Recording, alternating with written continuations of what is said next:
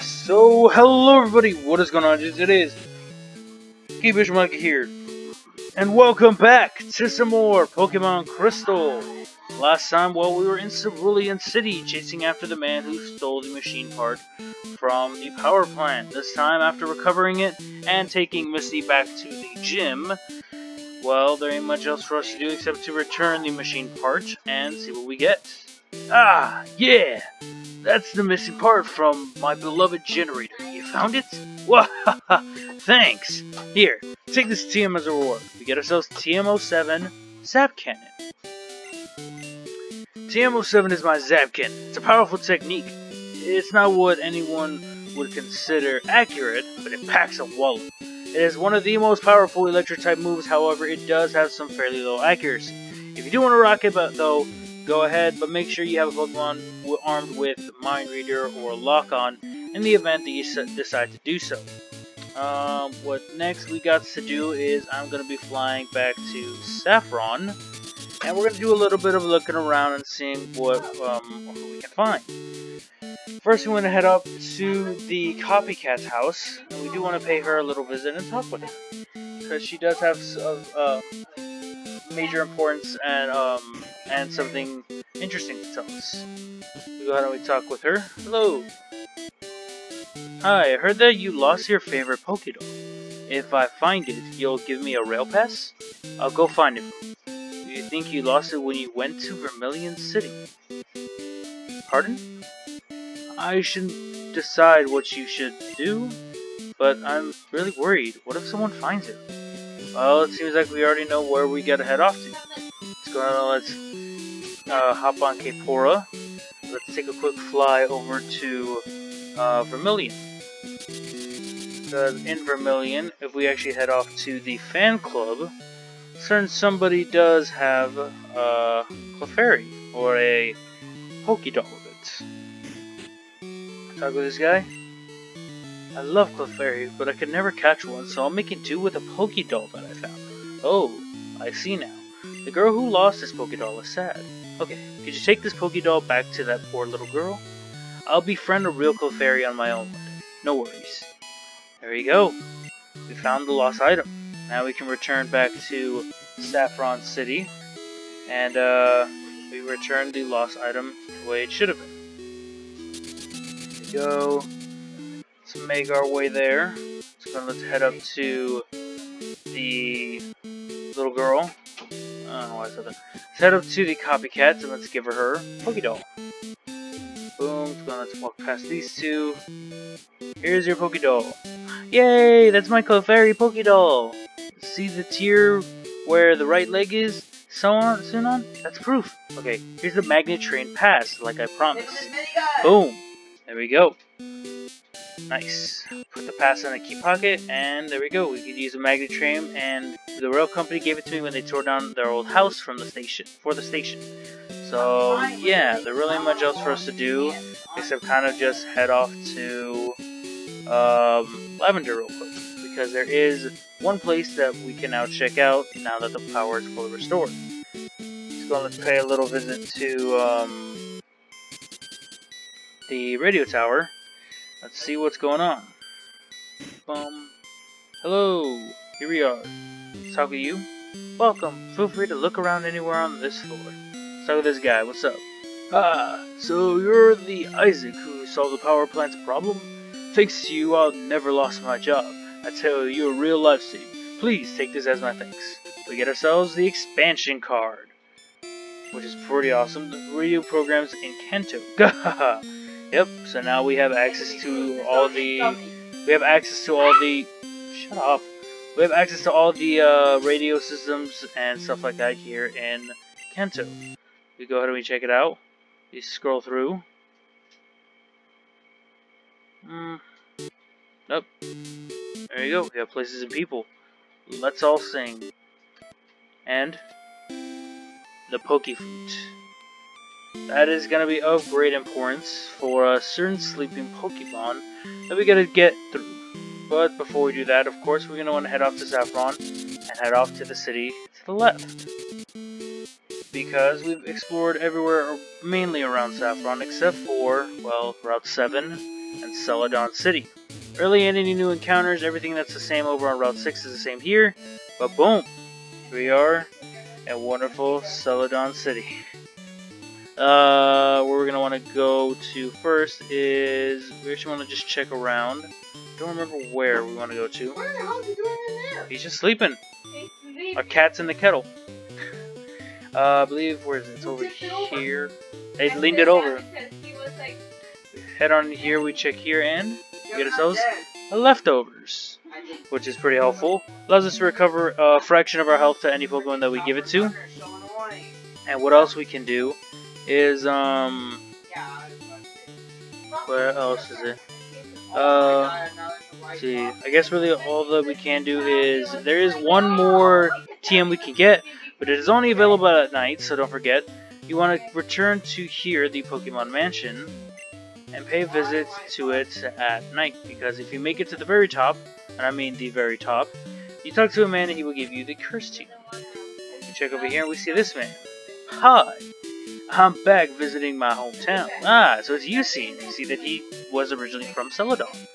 It's been quite a while. Isaac, have you heard? There have been fresh rumors of a rainbow-colored Pokemon appearing at Tin Tower. I've just had my party healed, so now I'm heading to Ecruteak. I'll be seeing you guys. Well, seems like a rainbow-colored Pokemon is somewhere over in Ecruteak. Oh boy, that's quite something. Stuck with this guy, he seems interesting. Team Rocket's hideout is in the basement of the game corner. Oh wait, that was 3 years ago. Well, that was quite interesting. Let's see. We see that the rainbow-colored Pokemon is returned back to Celadon City. You could only get that text if you have taken care of Entei and Raikou. As for this little place, the game corner, check it, see what they got. See what they have in store. They have TM32, TM29, and TM15. Which, off the top of my head, I believe 32 is Double Team, 29 is Psychic, and 15 is Hyper Beam.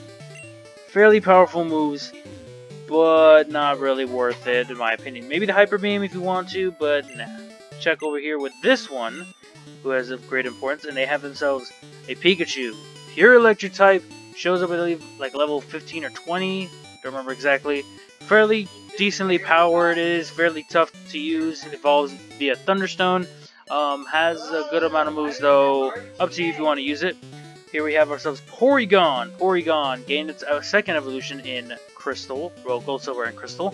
It evolves into Porygon 2 when holding an upgrade and traded. Porygon as a Pokemon is a pure normal type, fairly high defenses with a pretty decent special attack stat. Can learn a whole slew and variety of moves, but probably the ones that are big concern are Psychic and Tri-Attack.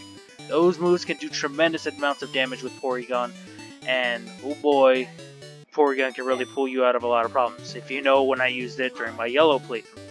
Last up is Larvitar.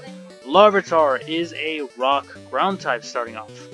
Larvitar is interesting to say the least. It is fairly powerful, has decent, well, defenses, but can still get taken down pretty quickly. It evolves at around level 35 into Pupitar, which is still remaining a rock ground type, and then evolves at level 50, somewhere around 50, 55 I think, into a Tyranitar.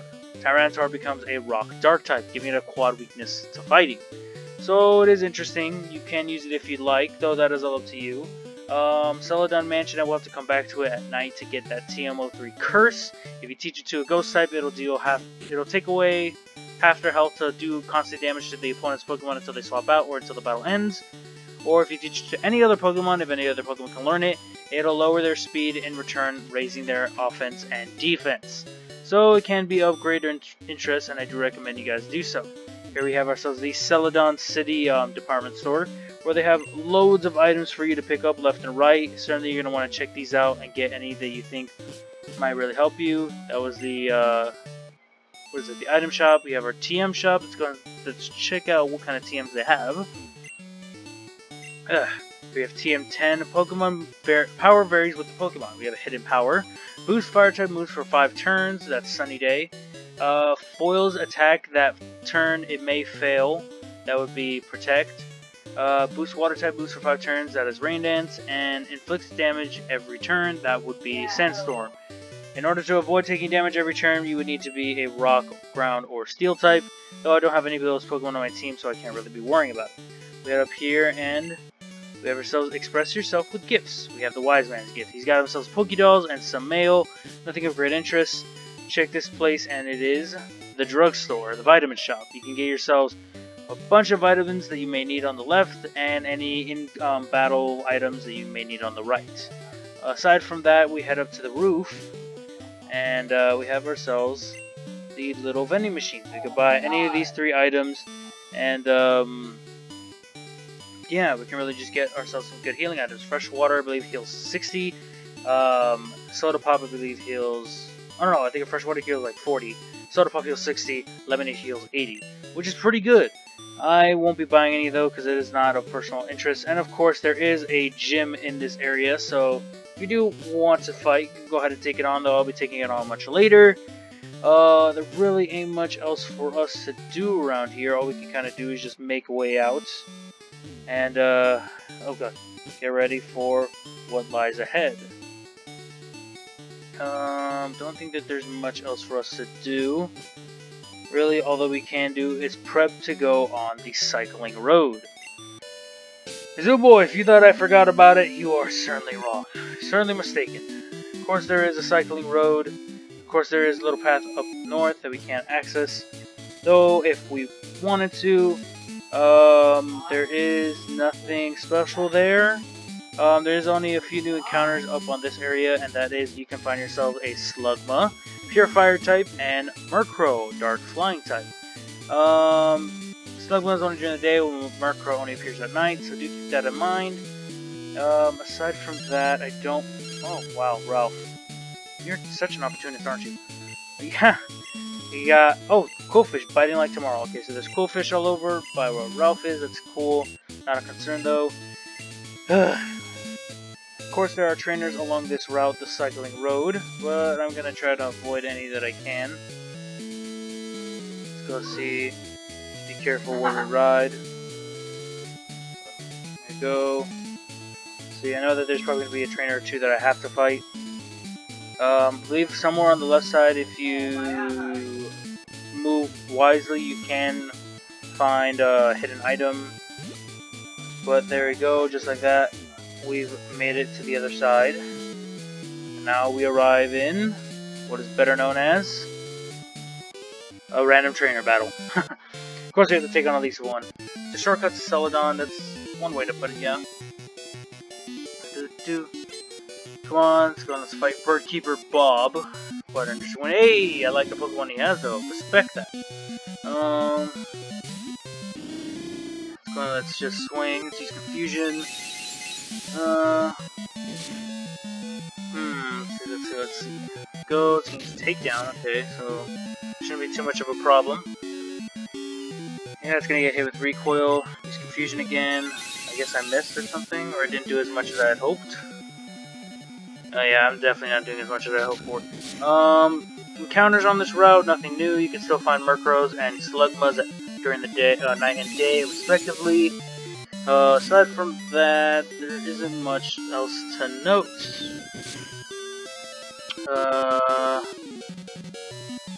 Let's take this on, use Confusion. There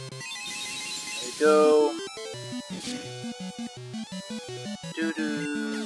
Critical, it's fine. 1179, it's okay. We took care of Bob just like that. We are all good. Woo! So let's head over here, and we arrive in Fuchsia City. There is no real items of interest around this place. I don't even think we can progress that far into here. Head in here, and we see that this place is pretty vacant and empty. Jeez, that's quite something. We can only access the further area by getting cuts. We check over here where the warden was years ago. Talk with this person. My grandpa is a Safari Zone warden. At least he was. He decided to go on vacation and took off overseas all by himself. He quit running the Safari Zone just like that. We see that the Safari Zone is really no longer in use. We can't explore it. We can't do much with it. all we can really do is just kind of see it fall into ruin and head off to just kind of journey around the place. There is a gym, of course, but we do know that Koga is no longer in charge. So who is in charge, you may ask? Well, you'll find out when the time comes for us to take it on. Let's go on and let's heal up, since we can. Boom. Do. Go. But of course, with exploring one route, we still have a whole nother route to check out. There's so much exploring to do, and there's so much for us to not miss out on, or not worth missing out on. Fuchsia City isn't all that much to explore or worry about. You don't really have any new items. All you have to do is really just come here and take on the gym challenge. Excuse me. Other than that, what you can do is head over here to Route 15 and be prepared for the slew of trainers that awaits you when coming down from Lavender Town and Vermilion. Speaking of Vermilion, we can now go back there and be ready for something that I have been looking forward to. Let's go and let's head into the mart real quick. I believe we stocked up on plenty amount of money. Let me check on actually how many balls I have. I have 10. I'm gonna buy another 10 just as a precautionary. We're gonna need it. There we go. Don't think I'll be needing much else because we do know that there was a certain Pokemon blocking the way. Now with the expansion card in tow, Snorlax is snoring peacefully. With the expansion card in tow, let's go to the music. Let's activate the Pokeflute. The Pokegear was placed near the sleeping Snorlax. Snorlax woke up. And here we go, we take on Snorlax. This is the only Snorlax you can find in the game. So be sure if you want it, you make sure you catch it.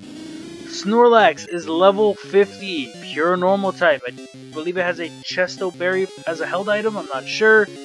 With the moves of probably Tackle or Body Slam, or Stomp, Rest, Snore, and Sleep Talk. Something along those lines of its wild, diverse moveset. Just go and let's start off with the Hypnosis, see if we can put it to sleep.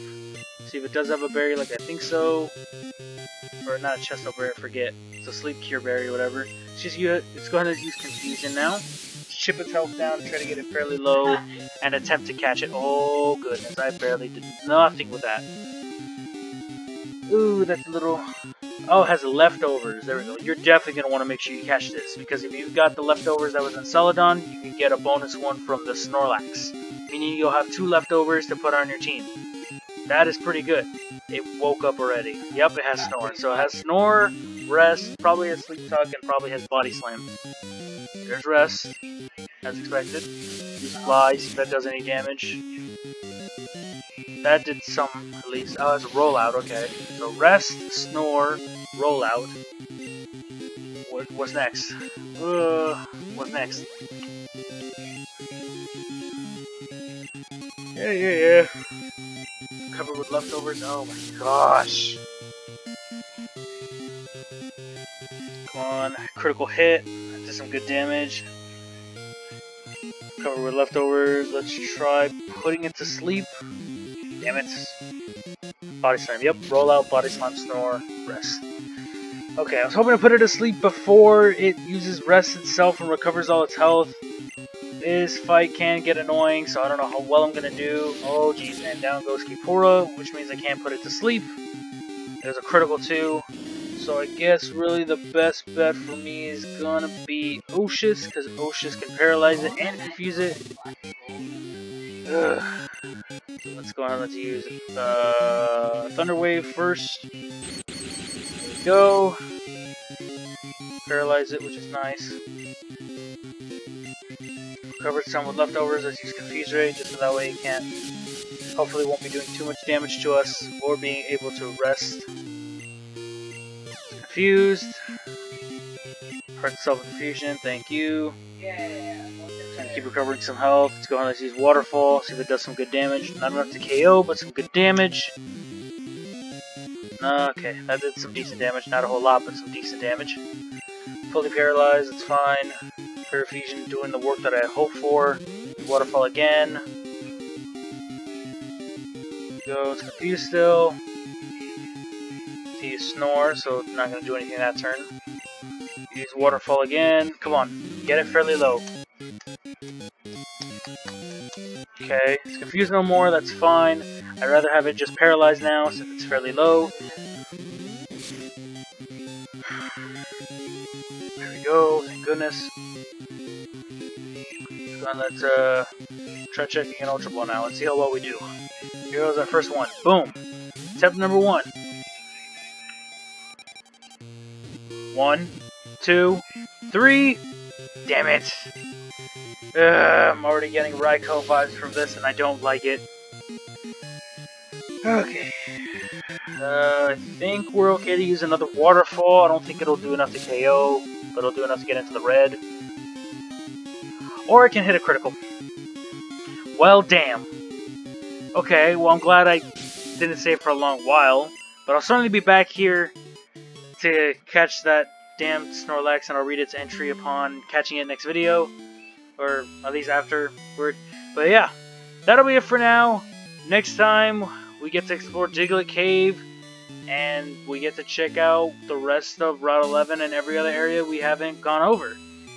Whew, we're getting close to wrapping things up, which is pretty exciting. I hope you guys did enjoy. Please show me some love and support. That'd be deeply appreciated. Whew, we're getting pretty well and far into the Kanto region. But yeah, we're almost done with it, and just like that. That'll be it for now, though. Thank you guys for watching. Hope you all did enjoy. And I will, of course, be seeing all you dudes next time. Peace out, everybody.